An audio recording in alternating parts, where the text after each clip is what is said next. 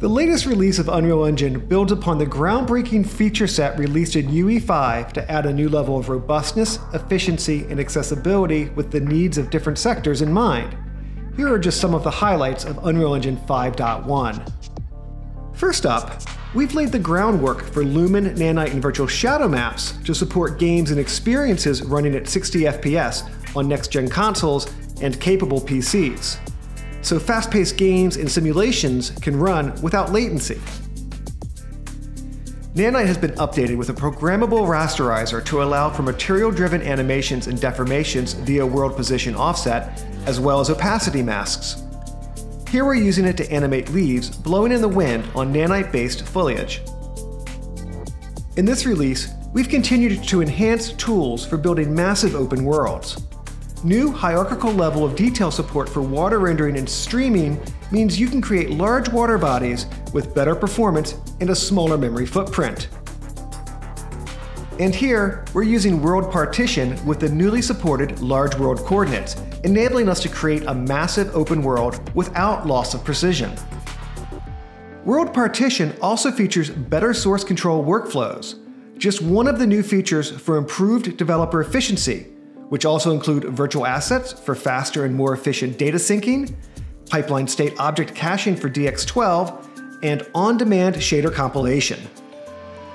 Unreal Engine 5.1 sees significant improvements in performance and usability for in-camera VFX workflows that apply equally to the broadcast and live events space. Stage operators get a new dedicated in-camera VFX editor, tailored to their specific tasks such as light card placement and editing on in-display walls. It also provides access to new color correction tools.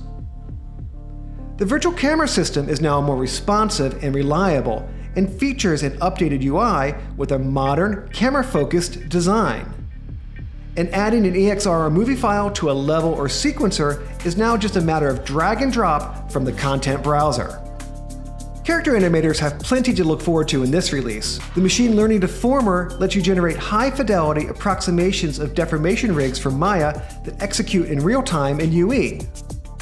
On another front, Control Rig continues to expand toward fully procedural rigging. Now you can create a single Control Rig asset and use it for characters with different skeletal proportions and properties.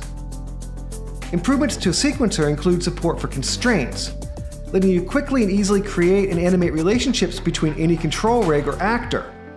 For example, making a camera always follow a character, or keeping a character's hands on a steering wheel.